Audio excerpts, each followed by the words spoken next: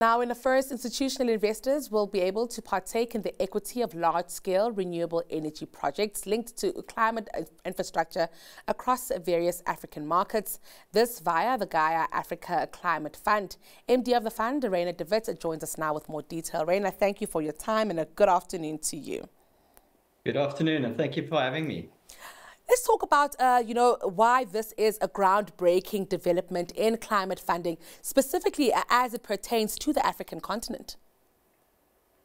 Yeah, you're absolutely correct. So what we have picked up over the last number of years is that the climate infrastructure development cycle, which is essentially the development of a renewable energy project at scale, and then the funding of that and the construction of that process is ongoing. But the problem is that those developers that invest in early stage don't have an exit for their project. So you successfully construct the project, but then you're not able to on-sell it to a long-term holder. In many of these markets, in a South African market, we have a very vibrant secondary market. But in many of the markets across Sub-Saharan Africa, that's non-existing. So what Gaia is doing through this fund is catalyzing the secondary market in many of the East, West, and Southern African markets. And that will mean that over time, you'll have an increase in the number of new projects being developed as a result of this fund being established. Of course, there's quite a few stakeholders at play here, and I know the fund's incorporated in Luxembourg. Let's talk about the stakeholders and how also they enhance the success of the initiative. Yeah, so we work with a number of partners in the process. So Gaia is the portfolio manager. We do the fundraising, and then we do the deployment of the capital and manage those assets thereafter for our investors.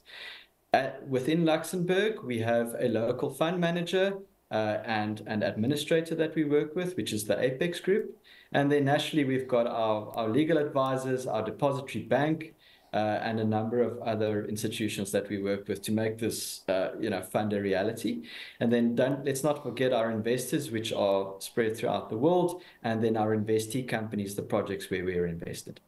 So let's talk about how it will work on a practical level. I think just for the benefit of our viewer here, for those who wish to invest, but also I guess for even I think asset managers and pension fund holders who could also add to the ecosystem. Yes. So very importantly, that our focus area here is institutional investors. We're specifically targeting pension funds, asset managers, life insurance companies, and sovereign wealth funds to invest in the fund. Those are spread throughout Europe, naturally, where a big target market is, the Americas and in other areas, and then very specifically our African markets. From an African perspective, we want to invest in our own infrastructure. But at this stage, that's not possible for many of the pension funds across the region because the investment instruments, such as the Gaia Africa Climate Fund, just don't exist. So it's not possible for a pension fund to invest directly in a renewable energy plant like a wind farm. It's just too difficult. So what Gaia is doing is we bridge that gap. And through this fund where you can invest, you then get, as an institutional investor, a spread of a basket of underlying instruments throughout the region that you effectively invest in. It is a yield co, so we're targeting regular dividends, and in such a way a pension fund has a more predictable, stable asset that they can invest in across the region with the diversification benefits and predictability around returns. You've also read here that, of course, there'll be some listings of this fund here, Cape Town, in Nairobi, and in Botswana. I'm keen to find out about that and what it does also to maybe the structure here, and also maybe how it increases the ability for funds to be raised. You're 100% right. So what we do is we want to mobilize some capital from a number of African markets, specifically if we look at East Africa, the Kenyan market, and if we look at Southern Africa, the South African market naturally, and the Botswanan market, and then there's some other areas which we're also exploring. So through those listed stock exchanges or those capital markets, we are providing institutional investors with the opportunity to invest in a feeder fund, which essentially will combine a number of these investors, and that will directly then invest in the Africa Climate Fund, which is Luxembourg-based. So in such a way, you can gain access to African infrastructure through the listed capital markets. An interesting one that we're hearing over here, I think, just maybe to speak of how groundbreaking this is the term a yield co. Help us understand this one, Reiner. So quite simply, if the comparison with a typical private equity vehicle, a private equity vehicle, you invest your capital up front, and then you tied into that capital for a number of years, let's say 10 years, and upon the end of the 10 years, the private equity company would sell the underlying assets and give you a return. During that time, you might expect some dividends or receive some dividends, but it's not expected on a regular basis.